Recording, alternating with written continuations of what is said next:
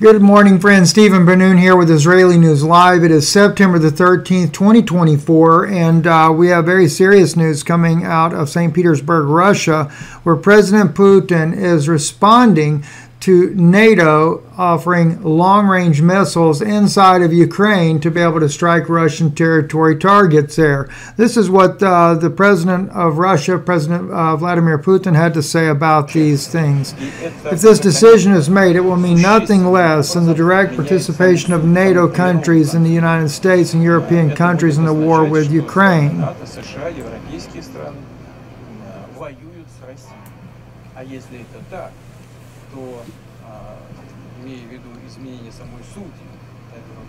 They're not translating everything he says here, but we'll continue on here in just a moment. He also said there is an attempt to double talk because we are not talking about allowing or prohibiting the Kiev regime from striking Russian territory. It is already doing so using drones and other means.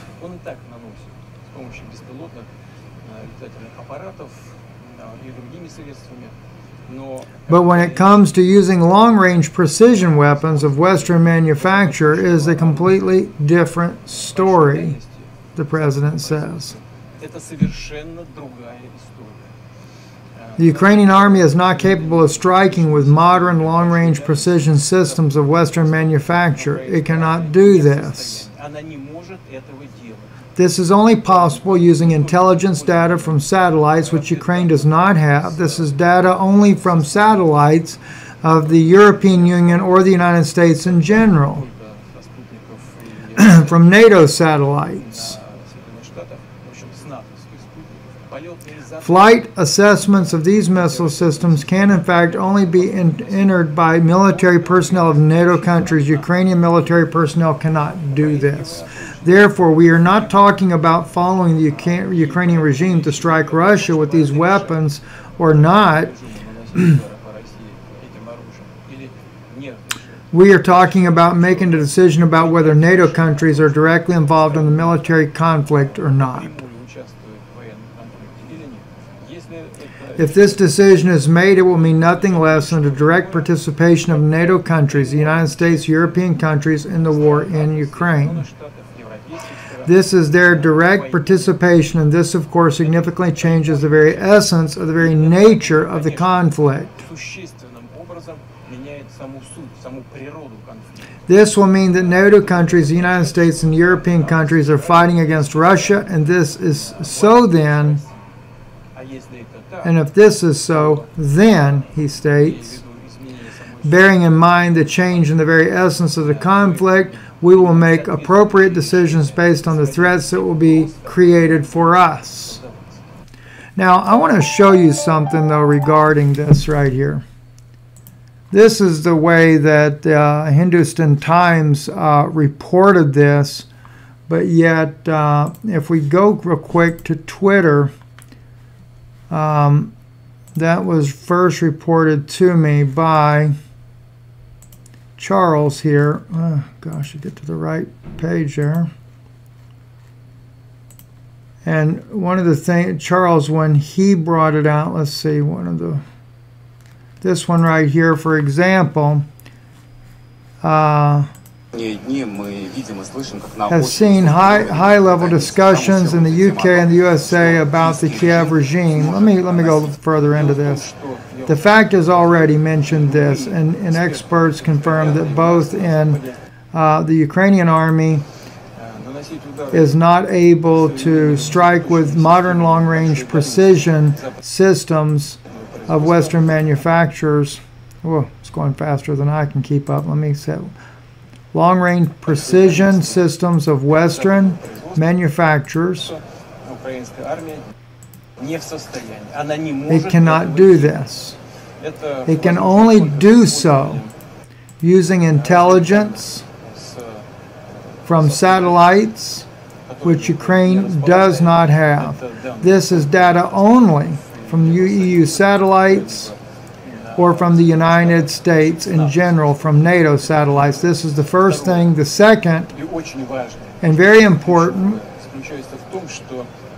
maybe the key, is that only servicemen can, in fact, enter the assignments into these missiles systems. This missile system, Ukrainian servicemen cannot do this.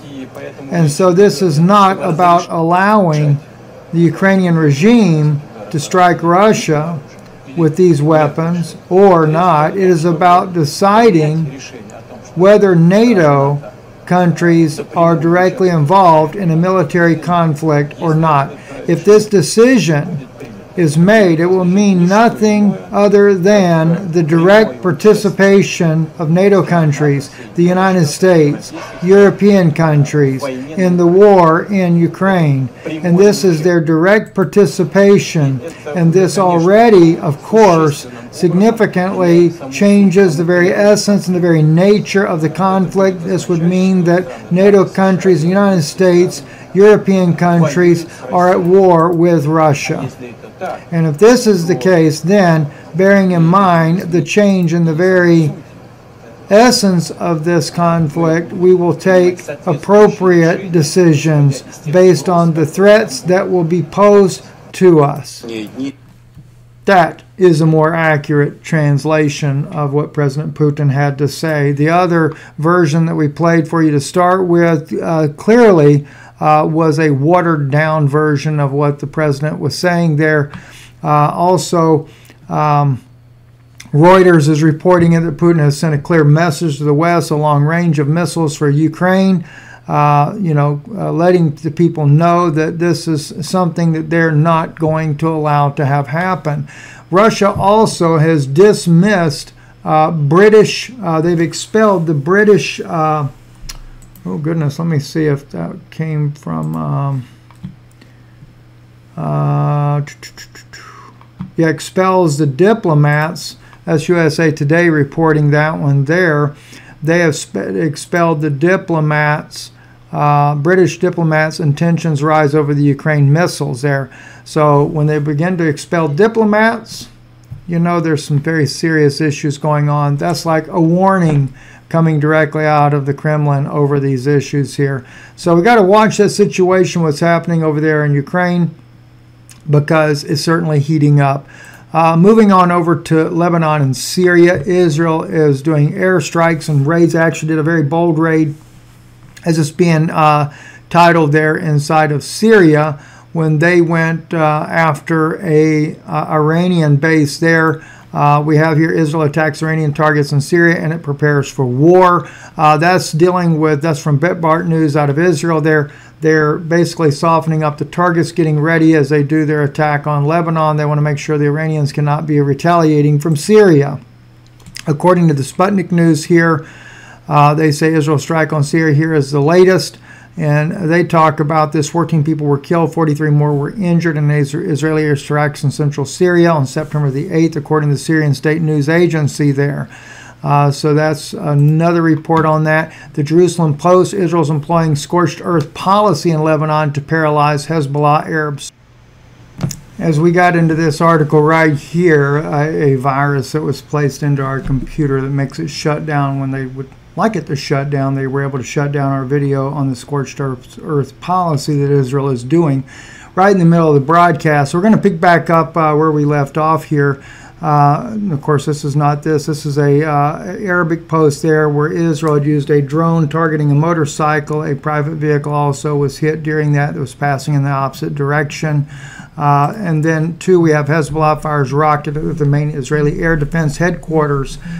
This was released about 11 hours ago on Sputnik News there, saying that the fighters of the Islamic Resistance launched the Katyusha rockets attacks at the main air defense headquarters of the Northern Group Command located in the Beria barracks. The statement read, the air raid alert was sounded Safed overnight after the Lebanese movement launched more than 20 rockets towards the northern Israeli city there. As you might know, that Hezbollah, knowing that a war is about to take place, that Israel is about ready to do a ground war there, they are making sure they can try to limit the ability of Israel to be able to respond to the strikes that they're sending inside of the country there. Also, we have two, and I should have brought this out earlier in the broadcast. Russia says 10 settlements were recaptured in the Kursk counteroffensive. I brought that out to you the other day, but we are now having The Guardian reporting on that as well. It says Russia says its forces have recaptured 10 settlements after it launched a counteroffensive in the Kursk region to push the Ukrainian troops who stormed across the border 5 weeks ago.